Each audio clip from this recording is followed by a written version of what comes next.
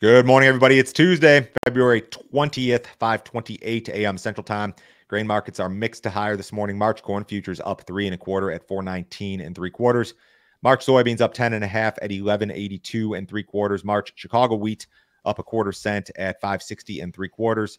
March Kansas City wheat up 2.25 at 569.5. March spring wheat down 2.25 at 652.5. Mackenzie, we hit 13,000 subscribers on YouTube over the weekend. Yes, that's pretty darned exciting. And YouTube tells me that about half the people, it's actually slightly more than half, about 52% of the people who watch are not subscribed. So if you guys watch these videos and you are not subscribed on YouTube, hit the subscribe button, hit the like button, leave us a comment. Also, if you're listening on Apple Podcasts, make sure to leave us a review. I haven't asked you guys to do this stuff for months, but go ahead and do it if you have not. All right, let's get into the news here. The White House may soon make it tougher for ethanol producers to qualify for sustainable aviation fuel tax credits. The Biden administration is anticipated to announce a modification to its scientific modeling for ethanol. The change will show that ethanol is less effective at reducing greenhouse gas emissions. Reuters reporting indicates that the adjustment will penalize those who convert land into corn production, but will reward climate-smart farming practices such as no-till and cover crops. According to a White House spokesman, no final decision has been made on the climate model. So this is all like rumor mill type stuff, but in my experience, Reuters reporting, and that's what this is, they're very good. They're usually fairly accurate. This is a situation where the headline is much scarier than the actual news. So the penalty here, the way that it sounds, is when land is converted to grow corn. So I'm assuming that would be like idled land, and that's not the direction we're going in the United States. We're not turning any more acreage into cornfields. We're going in the opposite direction. If anything, we're turning corn acreage into Dollar Generals and subdivisions. So I don't really think that's the issue. If that's what it takes in this deal to satisfy the environmentalists, then great. The more important part is that they're going to reward climate smart farming techniques like no-till, cover crops. The deal here is this, and Paul Neiffer did a great video for our premium subs several weeks ago. Act now to benefit from sustainable aviation fuel. There are steps that you as a farmer or corn grower are going to need to take to first off, measure your carbon intensity score. And then secondly, work with your grain buyer or ethanol plant in particular to help the ethanol plant to reach these carbon goals, because part of the score is the corn score, which comes from your farm. And if you guys are not already doing this, you need to watch this video with Paul. He lays out exactly what you need to be doing and how to do it. And if you guys aren't doing this stuff, if you're not tracking your carbon scores, if you're not getting lined up for this, this is the future. This is going to be the future of corn demand. And if you're not on top of it, you're going to be left behind. There was a link to that older video in this morning's email. So premium subs, it's in there. It's in the first paragraph. If you guys sign up for the premium deal this morning, I will forward you a copy of the email, which again includes that video. Fund traders continue to hold a historically large net short position across the corn and soybean complex. CFTC released weekly commitment of traders data on Friday. During the week ending February 13th, the funds were net sellers of 11,000 contracts of corn. The net short of 305,000 contracts is the largest since early 2019. Funds were net sellers of 3,000 contracts of soybeans. The net short of 124,000 contracts is the largest since mid-2019. And the funds were net buyers of 11,000 contracts of SRW wheat on the week. The last time the funds were this heavily short the corn market and also the soybean market was during the U.S.-China trade war. The phase one trade deal was signed in January of 2020. So you're talking the most heavy net short position for the funds in row crops since your pre-trade deal and also pre-COVID. Like, they weren't even this heavily short during the COVID period, which is pretty crazy. When you look at the chart of corn, soybeans, we updated this again this week, 487,000 contracts. So on the whole, you got to go back to 2019. And this is very extreme. It just speaks to the negative sentiment surrounding grain and oilseed prices. It's not a good look. So if you guys have not checked out our premium content, you need to do so. Joe, can you tell me about the video you put together last week? Pete Meyer is our newest premium contributor, and we are thrilled to have him aboard. He's one of the smartest market people I know. Pete was on last week, and we did a rundown of the ag outlook for him. The numbers. We ran the balance sheets. We ran some different possibilities, some different acreage scenarios. Pete's going to be doing a ton with us on the biofuel and renewable front. That's his bread and butter. He knows everything about it more than anybody. So you guys want to sign up for the premium deal? Just to see Pete's stuff alone is worth the $50 a month, I promise. Go to standardgrain.com. You can sign up this morning. I'll forward you again a copy of this morning's email. This is a $50 per month subscription. You can cancel it anytime, no other fee, no other obligation. Nobody will try to sell you anything else. That email, which goes out every morning at 5 a.m. Central, includes our 6 most recent premium videos, along with a whole bunch of other stuff. Check that deal out this morning, guys.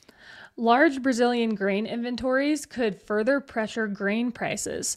Como, Brazil's largest farm co-op, began this year with 50% more grain stocks than the year before. Carryover stocks for the co-op accounted for 36% of the total volume that the co-op received in 2023. The large carryover of corn, soybeans, and wheat is due to Brazil's bumper crops last season and reduced farmer sales. The situation for Brazilian farmers when it comes to soybeans is expected to worsen before it gets better. Argentina, which suffered a historical drought last season, is anticipated to harvest twice as many beans this season compared to last year. Looking at the weather to start off the week, I would again call it fairly benign looking. We've got enough rain in the forecast in both Brazil and also in Argentina. Argentina is going to be dry through like Thursday. And then Friday, you're going to see some cooler temperatures and some rains return. So I don't really see a weather issue. There has been some chatter regarding soybean premiums in Brazil, which have actually rallied the last 3 weeks. I don't know if that's because of slow farmer sales. There are some statistics out there indicating that farmer selling in Brazil is slower than it would normally be, probably because they're below production costs, just like we are here in the United States. To my knowledge, could be because the crop just isn't as good as what people had thought. I don't know. A lot of the estimates are coming down. Most of the private groups for the Brazilian soybean crop, which is the one that matters the most, they're down into the mid to upper 140s. So they do continue to decline. In a re-election effort, President Biden plans to delay the administration's requirement for automakers to rapidly increase electric vehicle sales by 2030. A quick transition to EVs would result in lost jobs since their assembly requires fewer workers. Because of this, Biden is concerned that he could lose union support ahead of the election. Additionally, consumer demand for EVs has been poor due to their high price tag and a lack of charging stations. With this modification, a sharp increase in sales would not be required until after 2030. The administration will publish the final rule early this spring. Yeah, they may need to back off a little bit. We've talked at length in recent weeks about how the enthusiasm for EVs has kind of died down a little bit. Biden does officially have the support of the United Auto Workers, which is a big one. He can't afford to lose that union support, and I don't think that he will. But the unions do still have some power in this country when it relates to things along those lines. I don't know. I guess this is more rumor mill type stuff and not official yet. They're going to see a final rule early this spring, so we'll see. January wholesale prices rose 0.3% last month, the largest increase since August of last year and higher than the anticipated rise of 0.1%. On an annual basis, wholesale prices increased by 0.9%, down from a 1% gain in December. A key factor in the rise in prices was the cost of services increasing by 0.6% last month. Earlier last week, the January CPI report showed inflation rose 3.1% from a year earlier. That was higher than expected and well above the Fed's 2% target. The markets are anticipating that the Fed won't make its first rate cut until late spring or summer.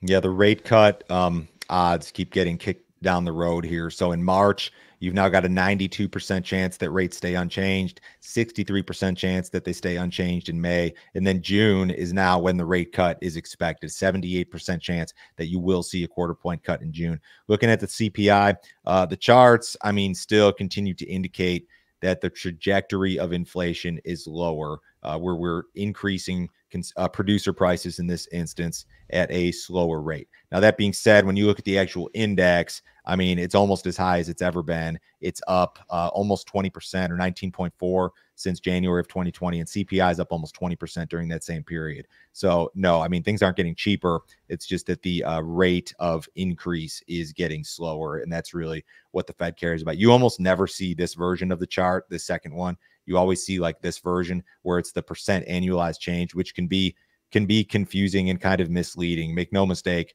things are not getting cheaper. It's just they're getting expensive less faster. Does that make sense? I guess. Yeah. Yeah. Okay. What did cattle do on Friday? So they ended the week on a positive note. Feeders were up an average of $1.67. Live cattle closed an average of $1.11 higher. Cash cattle trade last week in the north, cattle traded at 179 to 180, which was $1 to $2 lower. In the south, cattle were $2 lower at 180.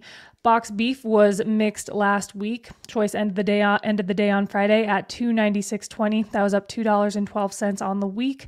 Select ended the day on Friday at $286.66. That was down 36 cents on the week. Outside markets fairly quiet to start off the week. US dollars just a little bit lower. Stocks are off a little bit. Bonds are about flat. Crude oil is down 76 cents, and the April WTI at 77.70. Have a great week, guys. We'll talk to you on Wednesday.